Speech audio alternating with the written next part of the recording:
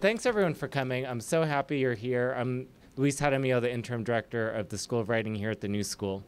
I've had the pleasure of working with Cave Canem since 1999. So many of the Cave Canem readings stand out as the liveliest, most politically engaged, and most moving events of the many dozens of events we host here each year.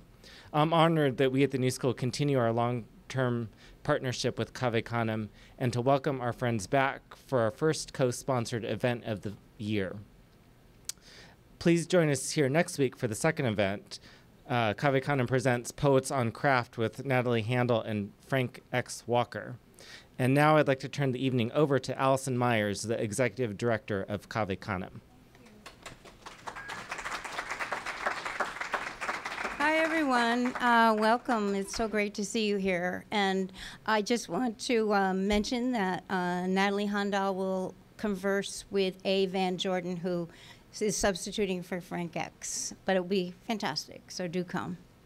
So it is a pleasure and privilege to introduce tonight's poets, Kamilah, Aisha Moon, and Roger Reeves, two emerging voices with newly published first books, who bring us fresh ways of thinking about poetry.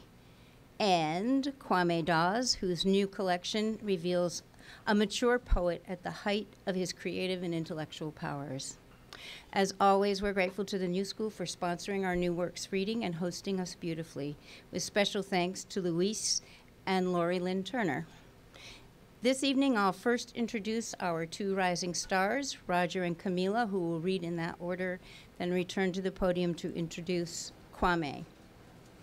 A 2013 NEA, National Endowment for the Arts Fellow, Roger Reeves' first book of poems, King Me, just published by Copper Canyon Press, has been praised as muscular, gritty, at times confrontational, but always rooted in human interactions and emotional life. His poems use the reader's discomfort with the subject matter to revel in the art of the everyday. Roger's work has appeared or is forthcoming in such journals as Poetry, Plowshares, American Poetry Review, Boston Review, and Tin House. His poem, Cledic of Walt Whitman, was selected for the Best New Poets 2009. A Cave Canem Fellow, he is the recipient of a Pushcart Prize, a Ruth Lilly Fellowship awarded by the Poetry Foundation, 2 Bread Loaf Scholarships, and the Alberta H. Walker Scholarship from Provincetown Fine Arts Work Center.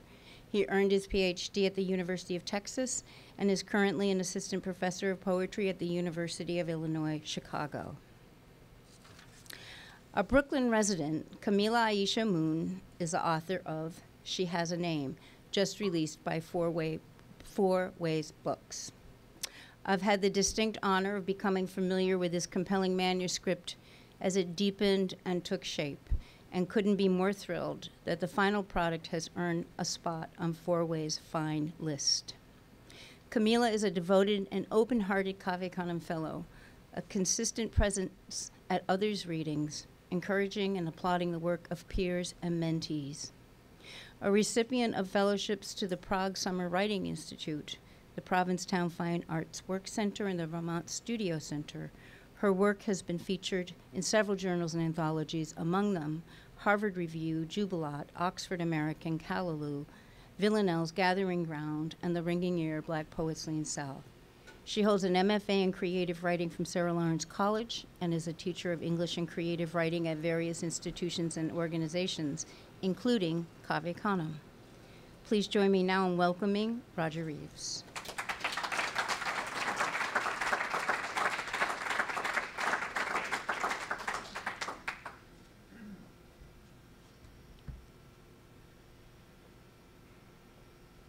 Before diagnosis. The lake is dead for a second time this January, and no matter how many geese lay their warm breast against the ice or fly across its hard chest, it doesn't break or sink or open up and swallow them. The ice is frozen water. There is no metaphor for exile.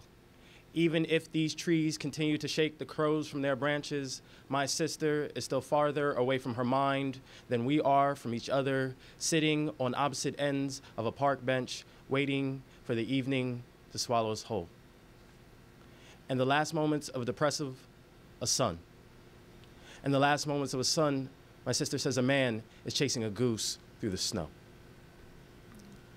I want to thank Cave Canem for having me. I feel like this reading is kind of special because Cave Canem was the first time that I got accepted somewhere as a poet back in 2003. And that was my first year. And I'll never forget my first workshop. And it was my first ever workshop. So I thank Cave Canem for believing in me, the organization and the friends back in 2003, where this sort of all began.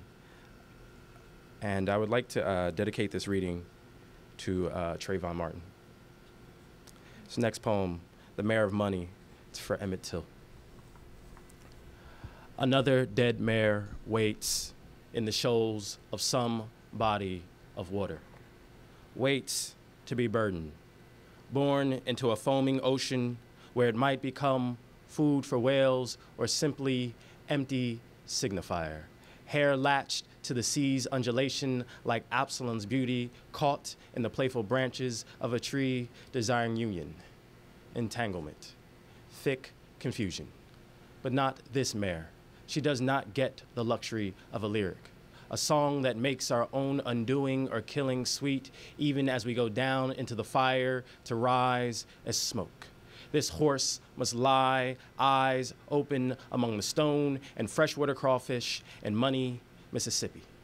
She must listen to the men's boots break the water as they drop a black boy's body near her head, pick him up, only to let him fall there again, eye to eye with her, as though decaying is something that requires a witness. As though the mayor might say, on Tuesday after the rain fell, the boy's neck finally snapped from the weight of the mill fan. He never looked at me again. Or the boy might say, no more.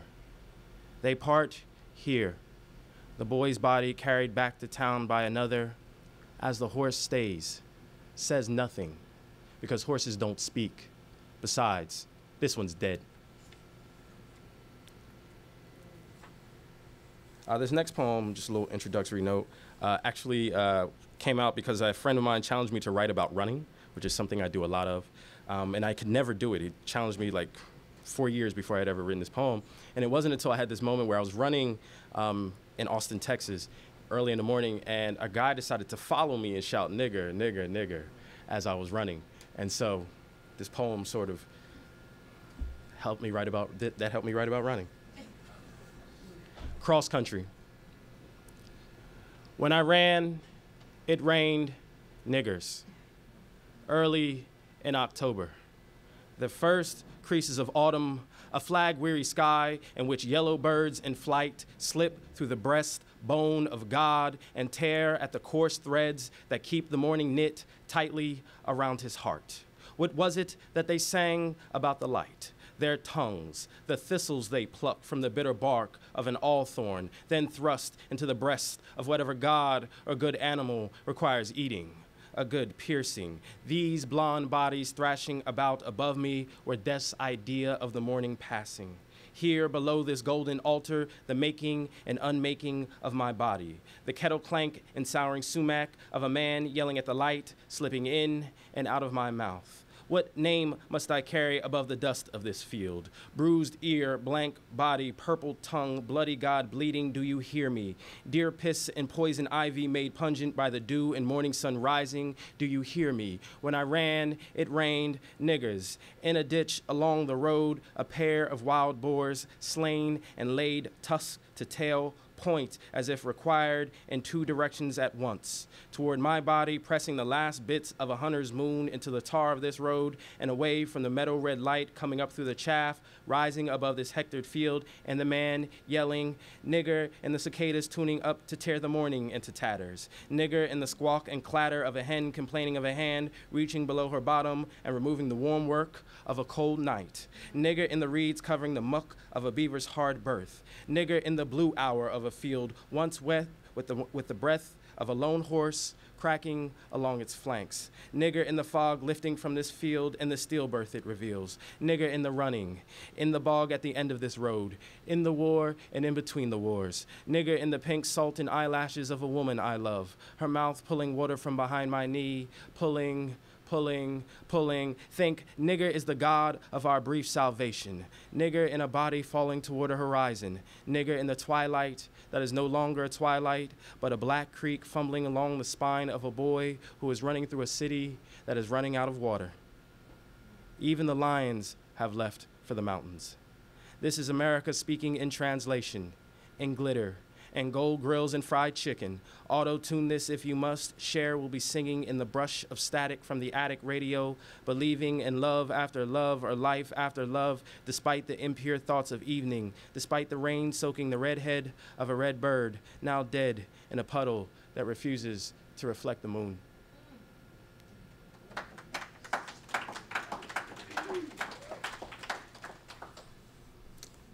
This next poem is actually the poem that I was writing when I was looking at the cover. I spent the whole summer just looking at this Basquiat print, Charles I.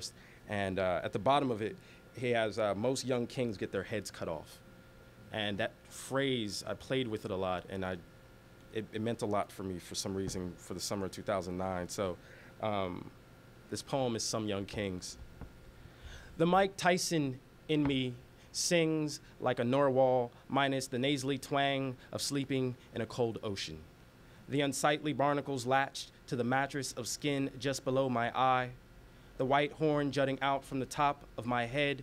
Oh, God bless us mutts. The basset bloodhound mulattoes, the pugged mixed puppies left behind the dog-pound cinder block walls as German shepherds, labradoodles, and Portuguese water dogs turn their inbred behinds and narrow backs at our small-mouthed blues. It's hard to smile with an ear in your mouth, 2 names, and a daughter hanging by a thread from the railing of a treadmill. Oh, neck in North Carolina, and a white coat of paint for all the faces of my Negro friends hanging from trees in Salisbury, Greensboro, Guilford County.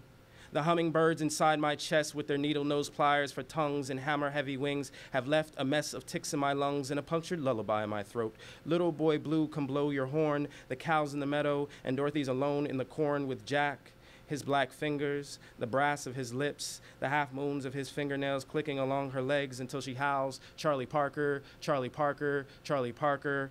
Oz is a man with a mute body on an HBO original show that I am too afraid to watch for fear of finding my uncle, or a man that looks like my uncle, which means finding a man that looks like me in another man's embrace, or slumped over a shiv made from a mattress coil and a bar of ivory soap. Most young kings return home without their heads. It's 1941, and Jack Johnson loves white women, and my mother won't forgive him. If she can't use your comb, don't bring her home, my mother says in 1998. It's 2009, and I still love white women. Charlie Parker, Charlie Parker, Charlie Parker. Often I click the heels of my Nikes together when talking to the police. I am a cricket crushed beneath a car's balding black tires. Most young kings return home without their heads.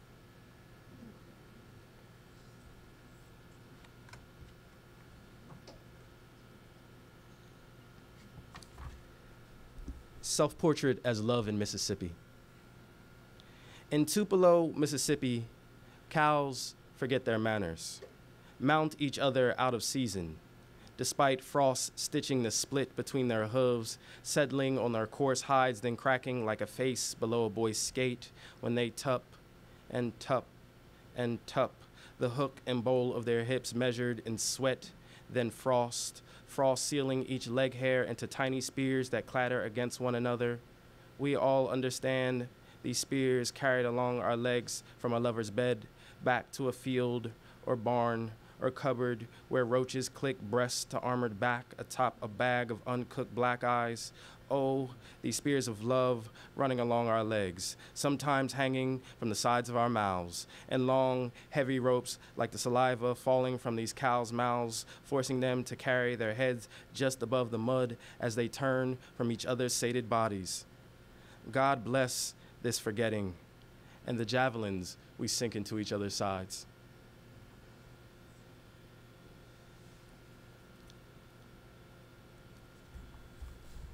thinking of Anne Frank in the middle of winter. There's a boy whose face I've touched, once, like these blackbirds peck and lick at frozen cat food sitting outside my door, and pie tins that clatter against anything that will touch them. Eventually, they will drag their tinny bottoms across the driveway cement until they rest against a spigot's dry mouth, as if to say, whatever the price, I'll pay. A bruise, a sheaf of paper, an attic. Peter, where is the checkered suit you snagged against a stray nail when we lay together straighter than the attic boards that warped beneath us? How did we know this was not enough? A boot, a creak, a cloud of dust, rising from a blanket that covered our shattering cheeks. Your lips moving against the back of my neck, even as I pulled away. Peter, I too love anything that reaches and fails. This next poem is, I always say, I would love to have battle rapped Rilke in a former life. I think Rilke would have talked a lot of mess. And so this is called Brief Angel. Even Rilke bows to this lone black tree I have made in a South German forest. The sun's washed corpse leaking, the snow, a tired mouth opening beneath my feet, which says nothing of the owls falling heavy from heaven onto the necks of rodents. I've fed you with this type of vision before, a white sheet, dead and flat as a god descending from heaven, bearing all manner of wild beasts, four-footed and fettered, fish, fowl, eat. Nothing I set before you is unclean. Behold, I am him who you seek. Slender black tree in a South German forest, tired mouth, white sheet, washed corpse. When was the last time you called the living to rise, walking them out of the orchard fires, past a lion who walks the walls of this city, lost in the snow and kerfluffle of your grief? What anger lurking in a piece of silk have you ignored? I have sent what terror I could, the head of a white tiger with a mouthful of black figs, a police captain whistling about a three-legged foal falling from heaven, and yes, a foal falling into a zero on a bed of straw and dung. Behold, I am him who you seek, brief angel, black fig, orchard fire, white tiger, lost lion, a song of coming destruction. Nothing I have brought before you is unclean. I am him who you seek. Eat, even this palm stretched out before you. Meat. When has a god ever sent bread that hasn't required a bit of breaking? A fig crushed, a body made to sing even as it is shattered. Two-poem warning. So the last one is called, this last one is again me thinking through Keats a little bit. So this is called Romanticism, the Blue Keats. I want a terrace of bamboo, a stuttering harp, a garden fitted with a grotto and gimp hermit. I want to lose my last name in the crickets coupling beneath my feet. I want the body's burden, 4 more angels to drag through the streets of a city that finds the monkey sacred, the fool careful, the monk dumb. I want a painting of persimmons and a persimmon. I want the violence of my love to leave my sleep and my lover alone.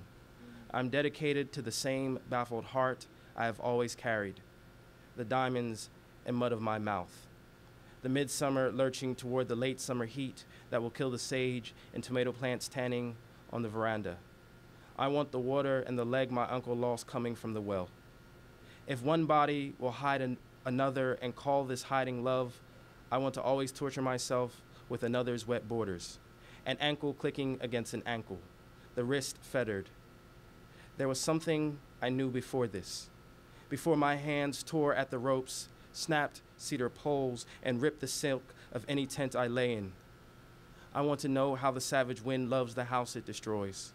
I want to know before I am both house and savage wind, before all of the tents in the city become tattered rags snagged in the hair of our children and the red-headed trees. I am careful to want nothing that I cannot lose and be sad in the losing. A terrace made of rotting bamboo, a harp lost in its singing, my last name and the tomatoes falling from the vine. Woman, I want this plum heart and the dying that makes this possible. And this last poem is one of those like MFA poems. not MFA like it's like an MFA poem, but it's one of those poems you write in your MFA program when you get real frustrated and you're just like, oh, these poems aren't amounting to anything, shit. And so I was reading a lot of O'Hara, and there was this line in one of O'Hara's poems that to me was tremendous, which is, I can't even remember the poem, but he says, someday I'll love Frank O'Hara. And I thought, that's such a bold thing and a beautiful thing to write in your own poem. So I thought I should start a poem that way. So it's called Someday I'll Love Roger Reeves. Until then, let us have our gods and short prayers, our obligations, our thigh bone connected to our knee bone, our dissections and our swans, our legs gashed upon a barbed wire fence and our heels tucked behind a lover's knees. Let us have a stalk of sugar cane to suck and another to tear our backs with what it knows of disaster and a tadpole's folly. Let us have mistakes and fish willing to come to a bell rung across the body of water. Let us have our drawbridges and our moats, our heavens no higher than a pile of dried leaves. Let us have irrelevance and a scalpel, a dislocated ankle and 3 more miles to run, a plastic bottle to hold nothing but last names and a chill. If none of this will be remembered, then let us keep speaking with tongues light as screen doors, clapping shut on a child's finger, for this is love. To press one frame against another, and when something like a finger is found between this pressing, to press nevertheless, for this is our obligation. Let us forget our obligations, for this is love. Let us forget our love. Our eyelids need for beginnings and ends and blood, our coils of hunger that turn another into dried honey on our hands. And what if this goes on forever? Our hours, our drafts and fragments, our blizzards and our cancers. Then let us hold each other toward heaven and forget that we were once made of flesh, that this is the fall our gods refuse to clean with fire or water. Thank you.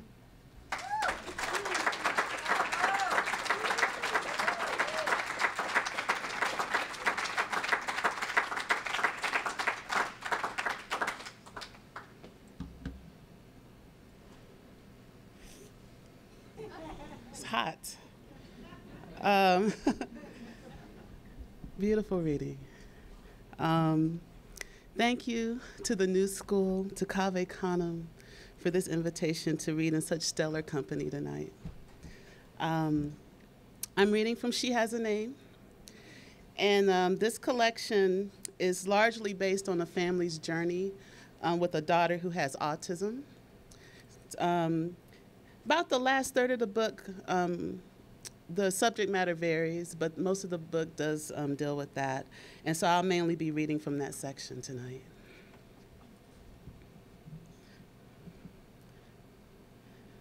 Me and technology. All right. Borderless country.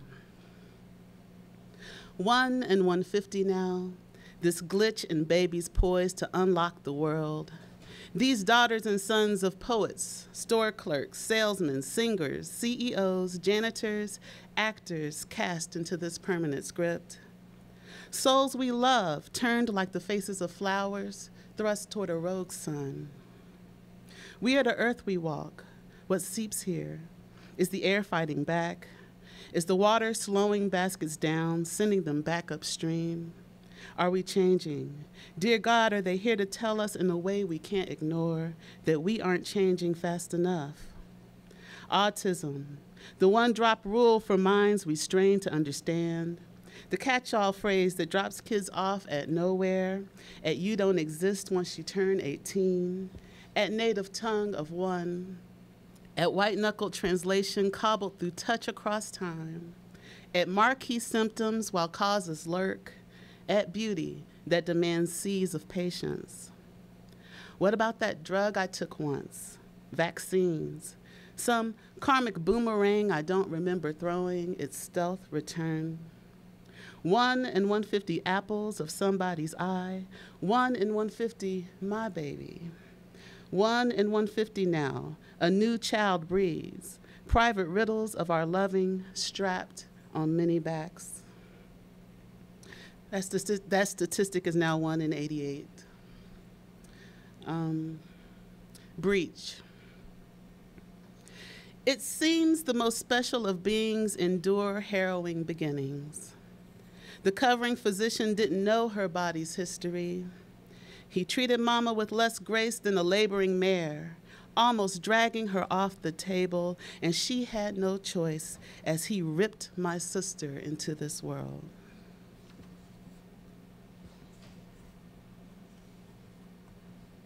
Parents.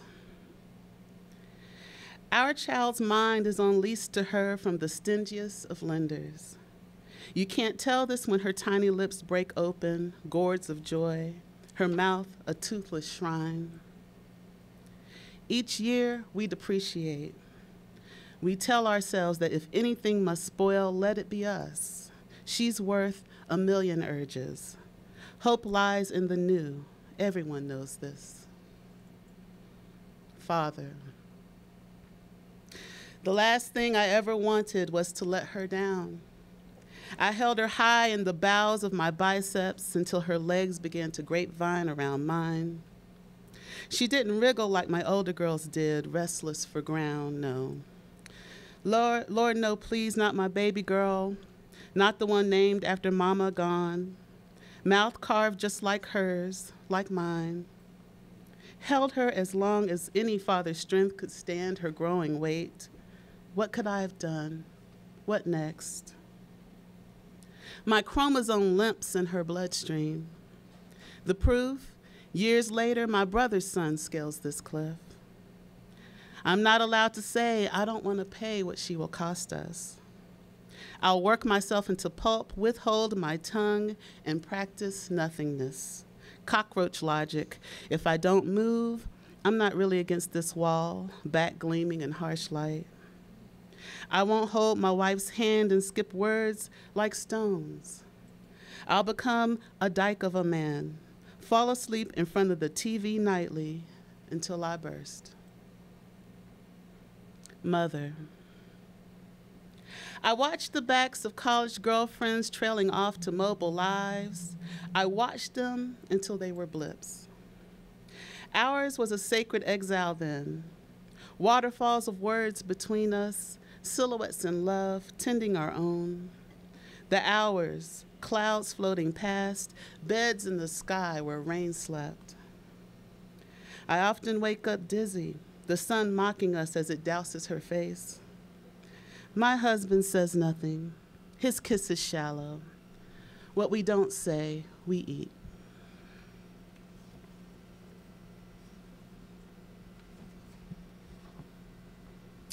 Frequency and ultimatum. Who are you, damn it? Make yourselves known. Spooks and haints that speak only to her. Unholy chorus stalking the shoulders of my parents' third angel. Dog whistle voices take her away mid-sentence. Brazen cackles bar her from sleep. Headsets on the nightstand offer DJ chatter and quiet storm melodies just wide enough to drown them so she can sneak into REM unfettered by strange music. What do you say? Why can't I hush you when she bristles at your whispers?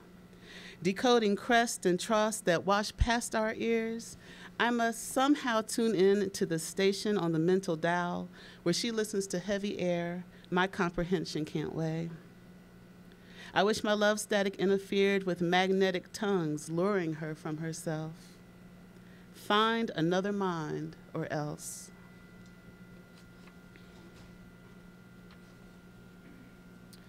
No room for gray.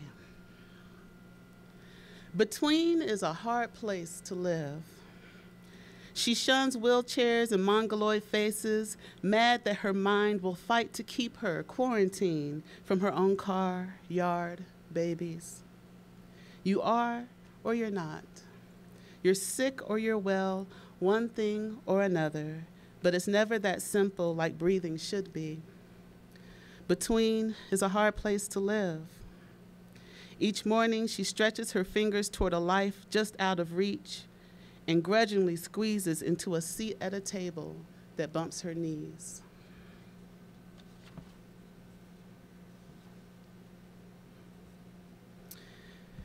Firstborn. College is not Canaan, sis. Not a promised land to independence, to normal. Not etched in stone. Come down from your Mount Nebo of longing. Discover your own route to paradise. We'll meet you there.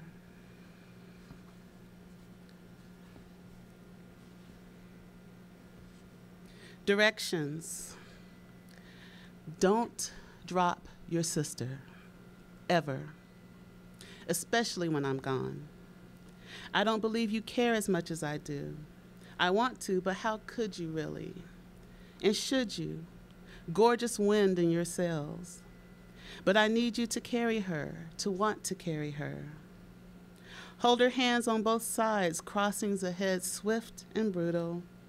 Never let her out of your sight like years ago in the park, in the mall, at the movies, like after church on the lawn when your father wasn't looking. Didn't correct those who only asked about the first two. Promise me she won't inhale the ammonia smell of group mess halls, wince at the prying fingers of hired help. Promise me, girls.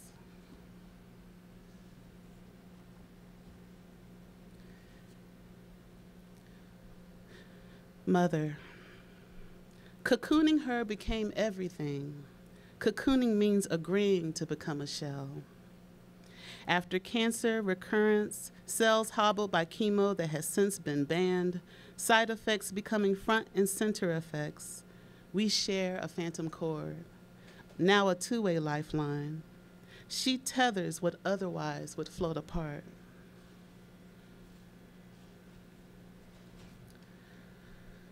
Wallet.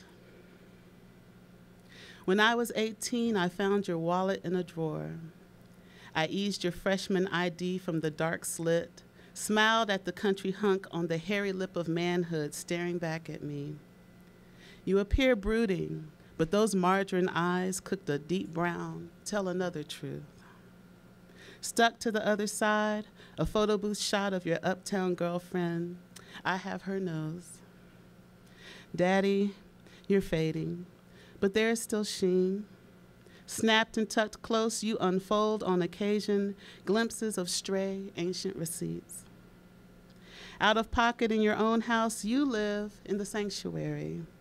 Member of every committee, your voice soars through hymns, gospel that rings out the soul, hangs sinners up clean and whole again. The robe hides everything that sags. Here, your sacrifices win praise. At home, glory isn't as clear. Tearing in places, you brace for each crisp new loss, and now so do I, your firstborn, stitching things together, carrying you with me everywhere I go.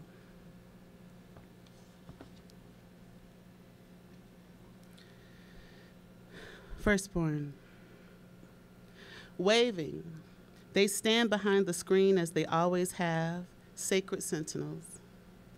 When did it happen? The soul dry rot, the end of heavy breathing, the loss of their first names. Their bones and the arthritic dogwood limbs brace against each other in the yard, wavering in January wind without blooms. Each visit home frays me, the price I pay for being able to drive away.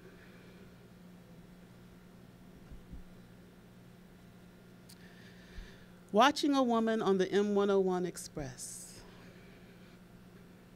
You sit in a hard blue seat, one of the ones reserved for the elderly or infirm, a statue of need.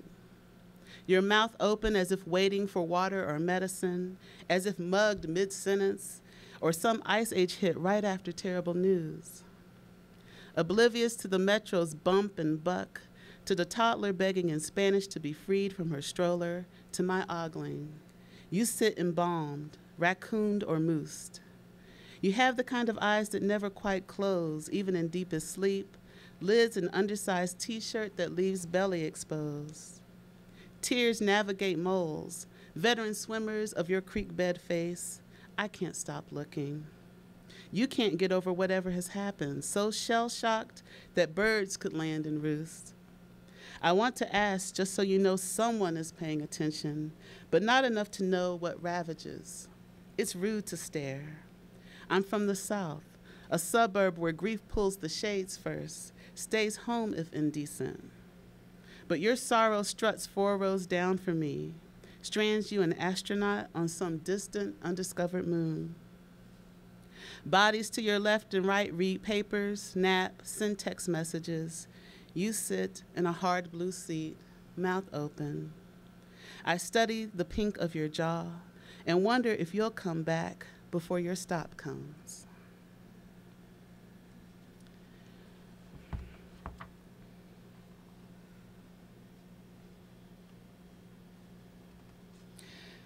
Okay, I saw a drag queen in blackface, and so I was like, I need to write you a poem.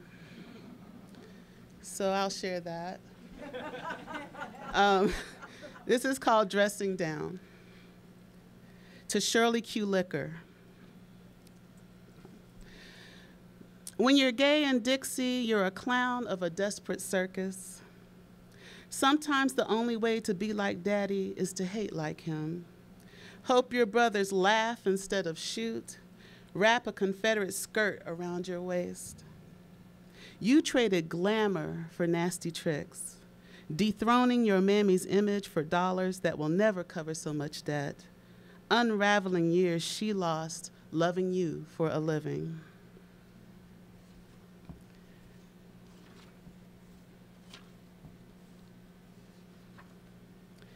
Tailspin. They didn't plan on perishing like this. Somehow, between the blurring of wings, nesting, settling on branches that snapped like twigs, a tumble began. Their black bodies plunged through a gape in the side of a crumbling house. What else can they do but stare at the rotten, growing mouth in the side of the tiny shack that swallows lives? Inside, the wife rouses. She hears their cries thin like the hours, talons whispering final rites. She clambers into the phone while her grown children sit on the other end of the line without words, summoning God. She shrieks at her husband, "Things are dying inside our walls." "I know," he mutters, "I know." He fought tailspin for years, still remembers flight. For a while, they thought they could holler themselves back into the sky.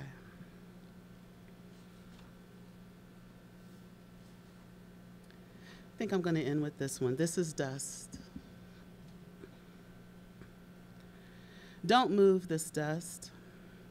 My grandmother, scratched upright, older than all of us, has always anchored this corner. Unplayable, tuned to scales that can't exist, now a weight keeping yesterday's pages from flying away. Everything's moving, turning into things we don't want or recognize. Don't budge our world or move this dust. Don't remind that eventually everything goes slack and mute as the keys decaying golden brown in the mouth of her piano. Stringed mausoleum where we prop our framed past. Sometimes we don't want what's best, we just want what was, for better and worse. Often all we have are banged up blessings. Please, don't move this dust that has danced in this air for thousands of mornings. Our mingled skins glitter caught in sunlight. Thank you.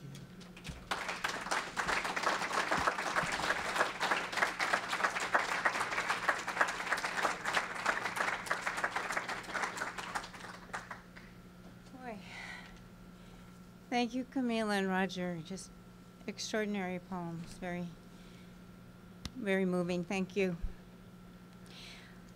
It's an honor to introduce Kwame Dawes, a multifaceted artist who exemplifies and gives meaning to the phrase citizen poet. Actor, playwright, musician, broadcaster, producer, and a prolific award-winning writer in several genres, Kwame co-founded and serves as programming director of the Calabash International Literary Festival, the now iconic gathering in Jamaica that builds bridges among writers, readers, continents, countries, generations, and cultures. In 2009, he won an Emmy for LiveHopeLove.com, an interactive site based on his Pulitzer Center project, Hope, Living and Loving with AIDS in Jamaica, a recipient of a People's Voice Webby Award. Kwame's many recognitions include the Forward Prize for Poetry, the Hollis Summers Prize for Poetry, Poets and Writers, Barnes & Noble Writers for Writers Award, a Guggenheim Fellowship for Poetry, and a Pushcart Prize for Poetry. The list goes on. The editor of many influential anthologies, he has published 2 novels and no fewer than 17 collections of poetry. Most recently, Duppy Conqueror, New and Selected Poems. Kwame is the Glenna Luschei editor of Prairie Schooner at the University of Nebraska, where he is a Chancellor Professor of English. He is, I'm delighted to say, a cherished Cave Canem faculty member. Please join me in welcoming the indefatigable, brilliant, one-love poet, Kwame Dawes.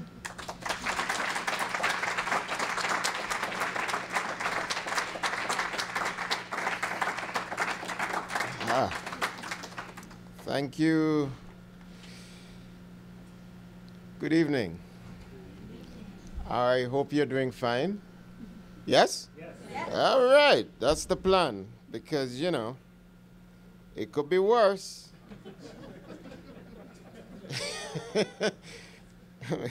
It's a little indulgent listening to poetry, so it could be worse.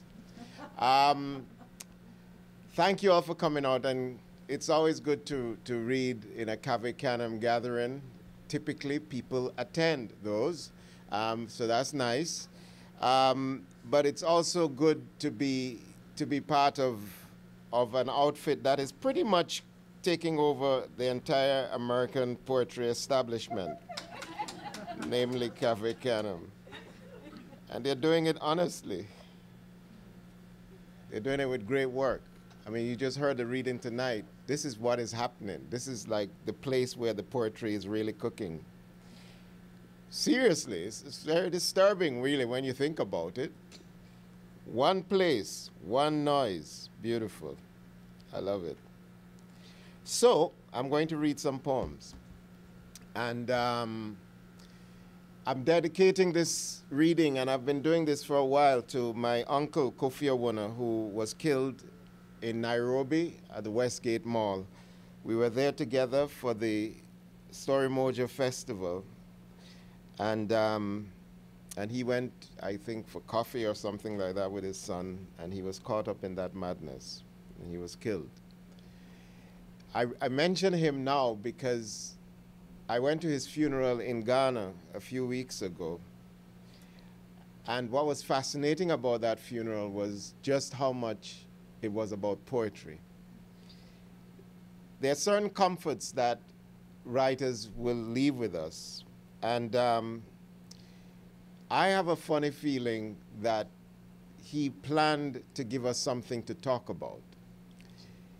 And one of the things he gave us to talk about was that before he traveled to Nairobi, he called one of his people that he mentors, Kofi Anidaho, who is a major senior African poet, and I think his son, and he gave them the plan for his funeral.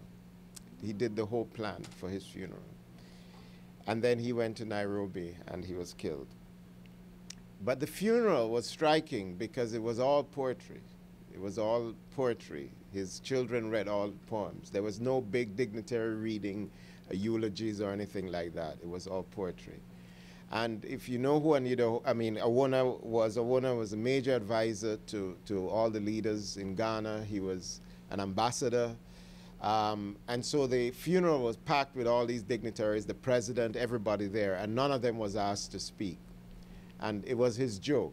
It was his way of saying, it's about poetry, that's what it's about. And that moved me and that touched me greatly. He was a dear friend to my father. He was my father's best friend for many years. And he gave us great comfort when my father died. I'll read a poem by him, a short poem called Counting the Years.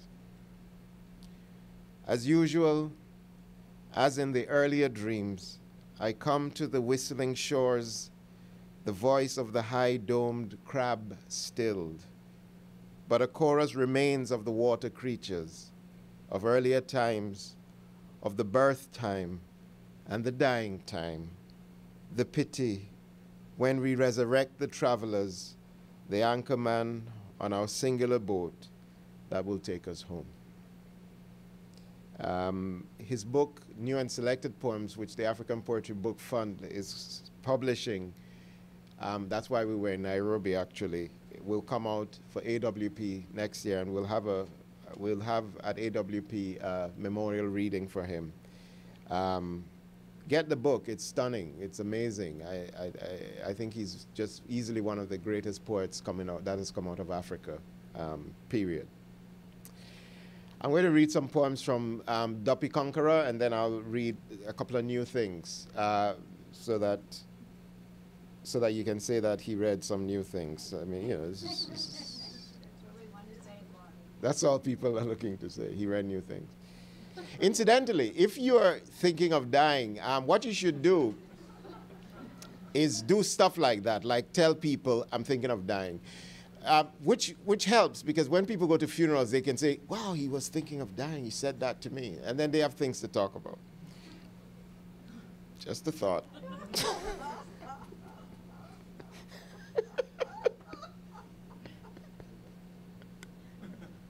I'm sorry. I know, it's really, We would love that. I think you would.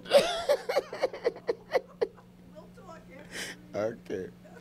Elevator. For August Wilson.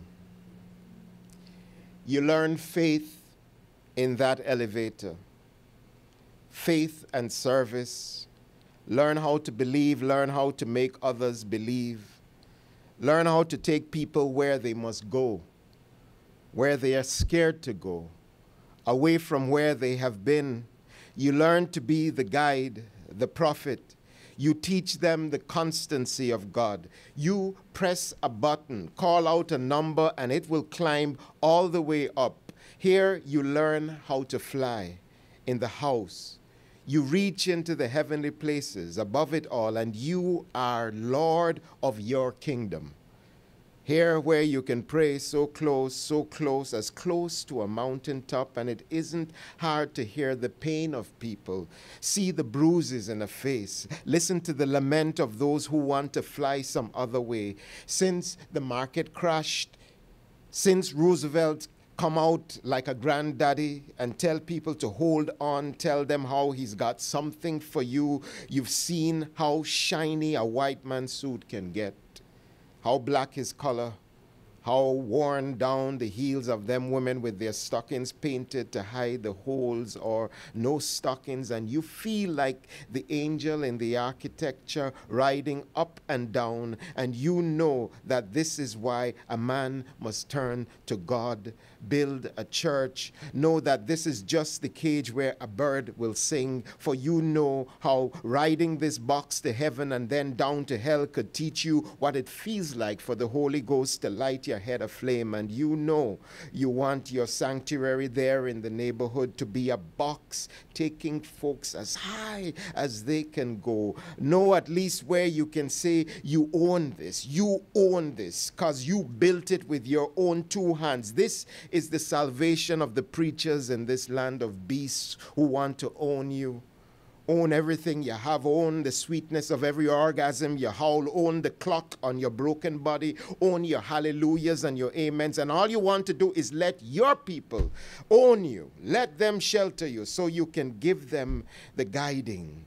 Be the elevator man, running them up to higher places, to the mountaintop, to the open sky, way above the city of hands scarred with the accidents of labor, this stretch of concrete and cold where a soul could lose itself, where a woman could slowly dry away to nothing, where she can forget the hymns in the rafters, the oil on hands laid gently on her, the grounding of soil, the truth of herself, the succor of tears. A man knows the call of God to make him the preacher of faith. Just hold on. Hallelujah. Just hold on. Amen. Just hold on. We are going up.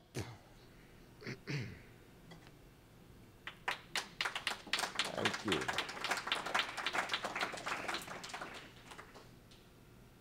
News from Harlem.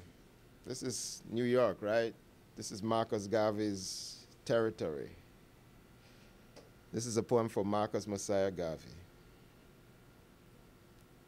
Even here on the south side of this city of wind and blood, news is good for Negroes.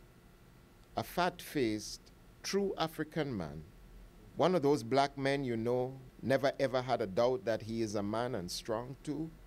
One of those magic men who know what God must feel like standing over an army of angels.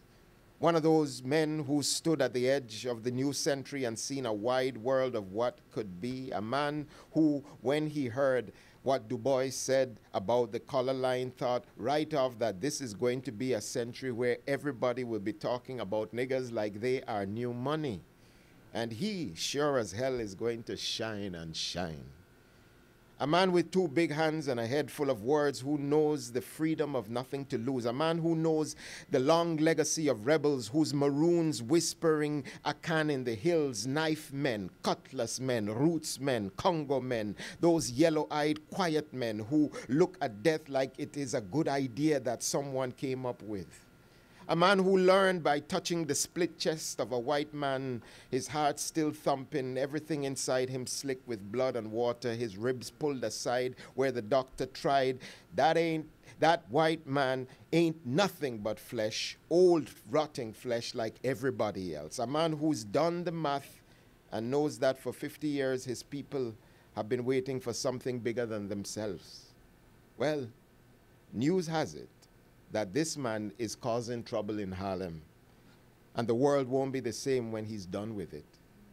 Even here, the excitement of it is rushing through the blues joints, and people are strutting about like they have been marching, like they've been waving flags, like they shouting the name of freedom beside the round-faced black man with his proud high voice showering imperatives on the folks who gather to hear him talk, with his sweet island singing. Black man sweating, dressed clean with high collar and good shoes. Yeah, this is good news walking, because we all need a daddy, a man with a good firm voice, a man who knows what we must do to change this wearying world, a man with a head full of dreams of ships, 7 miles of them, coming into the gaping Hudson mouth, red, gold, and green flags flapping in the air, 7 miles of ships, as far as the eyes can see, coming in, coming in, coming in. Yeah. You know that great tune, 7 miles of black star line are coming in the heart. It's a great reggae tune, man. If you know these things, you must know these things. If you don't know these things, you will die on the vine. In South Carolina, which I miss so much, you know, because I like Nebraska and all, you know, but there's not a lot of black people up in Nebraska. And I miss the bodies. I miss the language of the bodies, you know. So every time I land in Atlanta, I just feel happy to see black bodies moving. But South Carolina is a complicated place. And I remember in South Carolina, I went to visit a plantation. This is the thing you do. As the director of this outfit called the Poetry Initiative, we used to play sports in all kinds of places, pizza parlors and libraries and museums and all kinds of places. And so I was scouting a plantation because I wanted to put a poet there to be in residence there. And so I joined a kind of tour, and it was being led by a very, very, very smart young woman. But it was curious because, of course, I was the only black guy there following this tour. And she was doing a fantastic job, but she kept leaving out, I thought, things that were kind of important. So I kept asking really unfortunate questions like, so where were the slaves again? You know, things like that. Did the slaves live over, you know, so on and so forth. And you need to understand something. Most of the people on the tour, I would say all of them on the tour, I don't know if you know this, but there's a whole industry of weddings on plantations. That's weddings. It's like going to Auschwitz and having weddings. You know, it's like.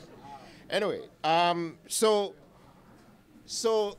apparently it looks nice, you know, and you can look like you're in Gone with the Wind when you get married and so on and so forth. So this is what This is what they were there to do. So my questions were a little, I guess, inconvenient. They just weren't so. So I did it for a while, and then she said quite nicely, she said, maybe you should go to the main office. They might be able to help you.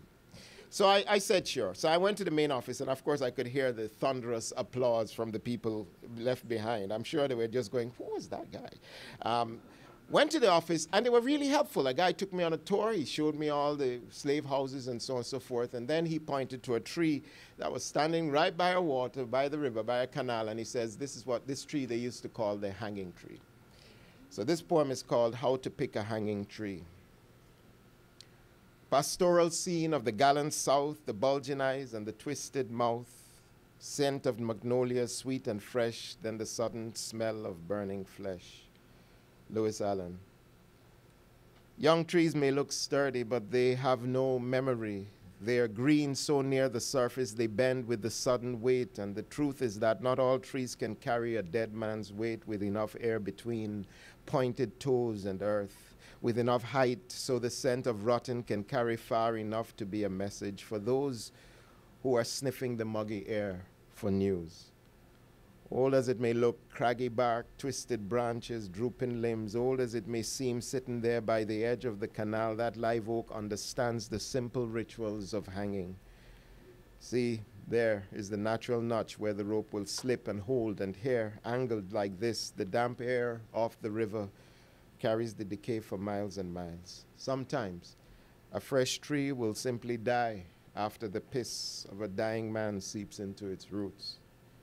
Sometimes a tree will start to rot from guilt or something like a curse, but the old trees, seasoned by the flame of summer lightning and hardened to tears, know it is nothing to be a tree, mute and heartless, just strong enough to carry a man until he turns to air. Rope.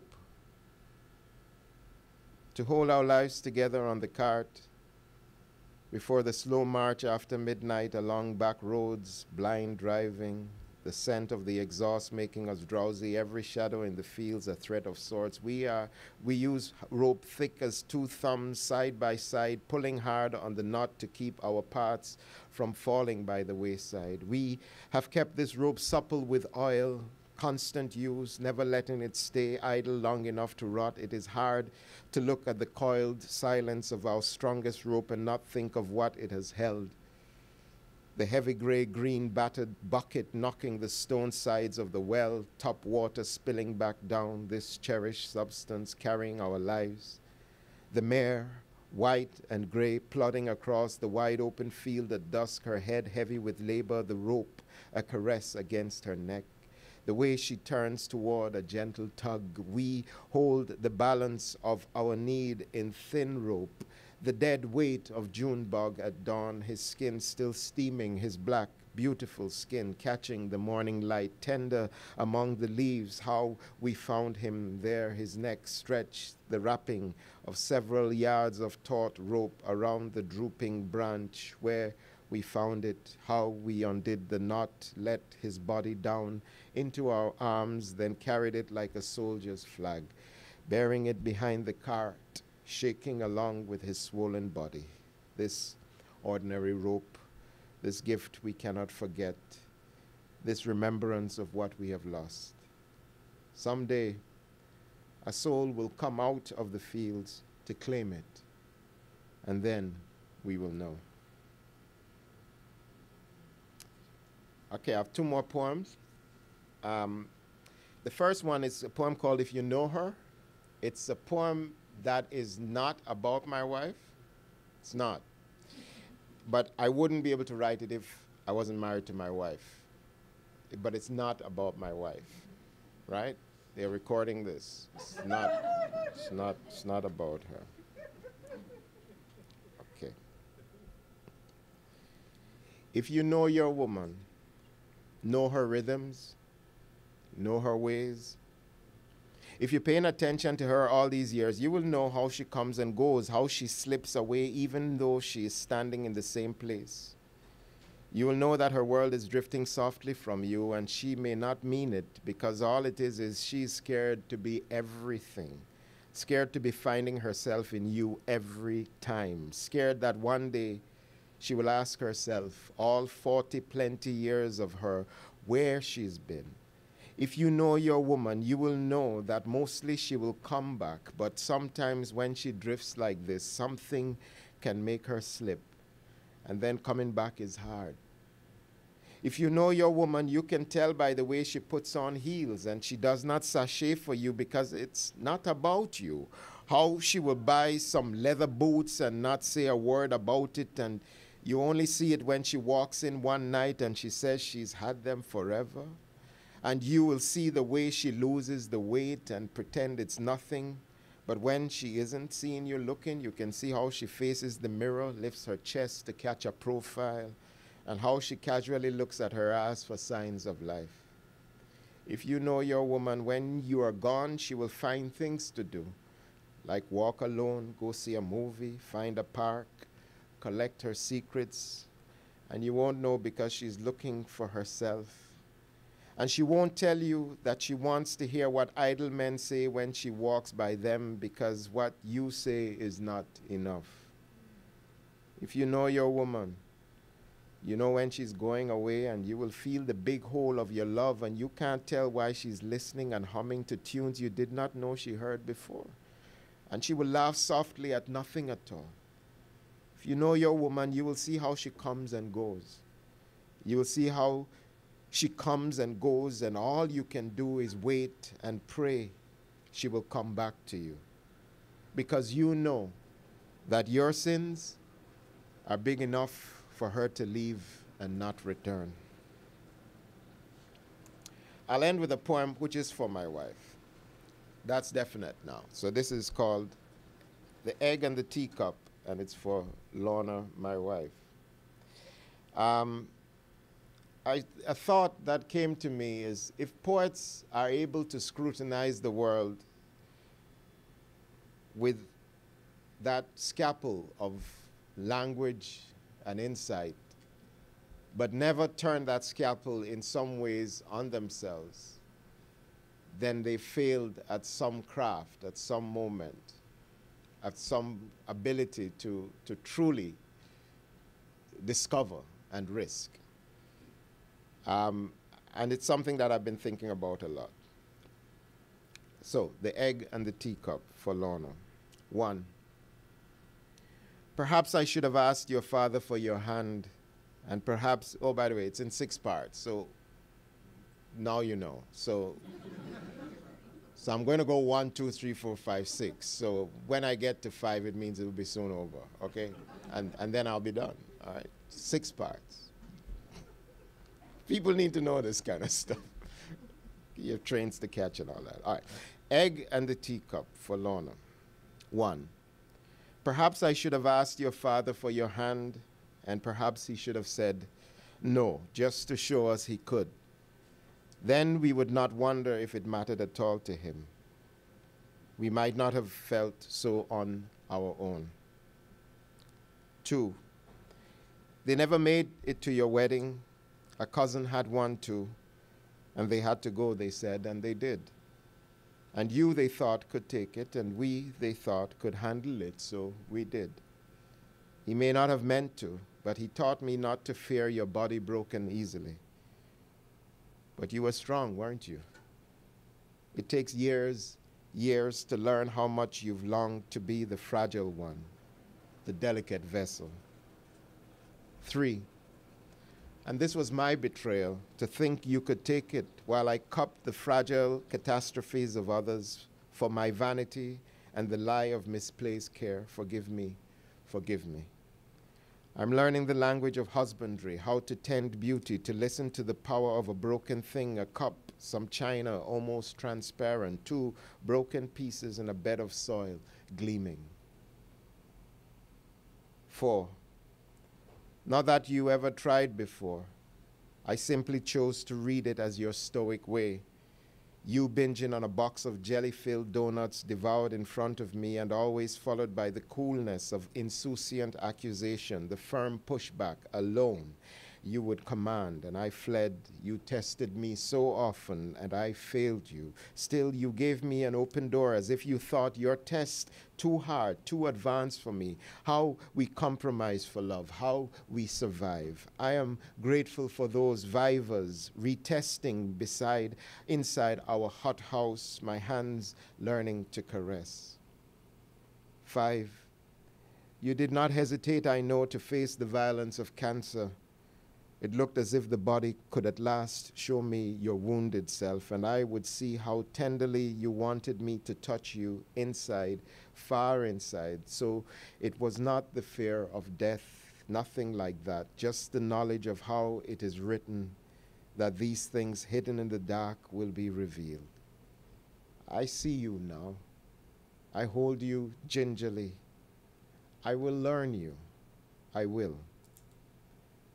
6, harder than a stone, but more fragile than an egg. As if in the dark of youth one can tell them apart, the egg from the thunder egg. Thank you so much. Thank you very much. Thank you.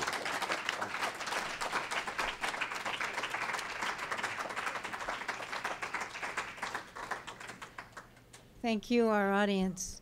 And could we have one more round of applause for an extraordinary night of poetry?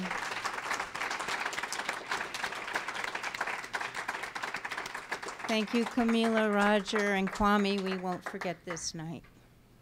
I hope everyone can stay for a bit to meet the poets, enjoy beautiful refreshments provided by our generous host, the New School. Please visit the book table to purchase and have signed for your library a copy of these 3 amazing books of poetry. Sign our mailing list if you're not on it. Oh my gosh, you need to hear from Cave Canem at least once a month to know what we're up to, and to also give us donations, which we always welcome. I think that's it for tonight. I hope you will all come back for Poets on Craft with Natalie Hondahl and A. Van Jordan. Thank you, poets. Thank you, audience. Thank you, New School.